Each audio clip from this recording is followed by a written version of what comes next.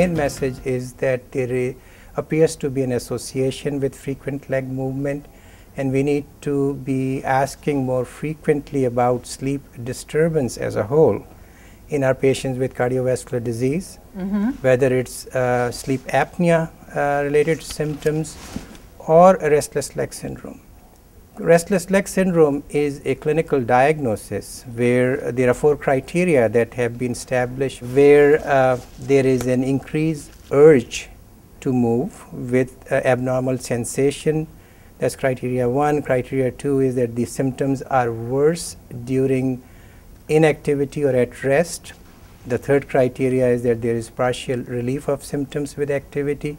And there appears to be a circadian rhythm with more severe symptoms in the evening than in the morning.